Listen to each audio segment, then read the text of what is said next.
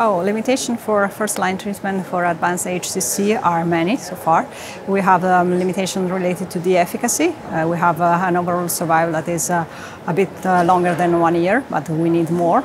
Safety issues, because the safety profile of the tyrosine kinase inhibitors is not so good. We have diarrhea, hypertension, hand skin reaction, so many adverse events. And also we have an issue in selecting patients. We don't have any biomarkers to select patients for different drugs. We have 2 drugs, sorafenib and lenvatinib. We can rely on the inclusion criteria of the phase 3 trials, but we don't have a real biomarker to select patients for one drug or the other.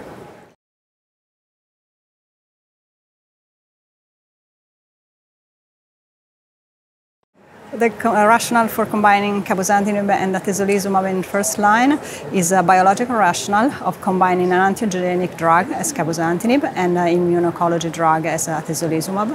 Also, cabozantinib, differently from other tyrosine kinase inhibitor, has a direct activity on the immune system and promotes an immunopermissive system, immunopermissive environment that can be, and so the activity of cabozantinib can be synergistic with the activity of the atezolizumab in improving, with the aim to improve the objective response rate and the efficacy of the combination.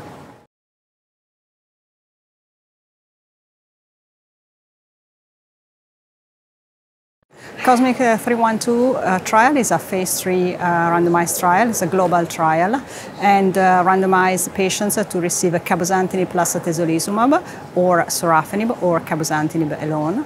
The randomization is 2:1:1.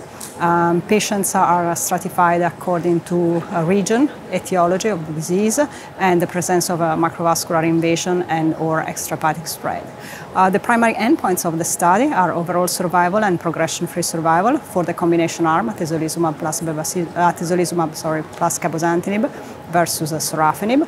And there is also a secondary endpoint in terms of progression-free survival of cabozantinib versus sorafenib.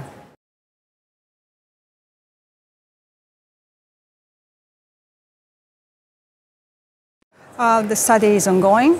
Patients, it started accrual in December 2018, so we will expect the results in the next year or 2 years.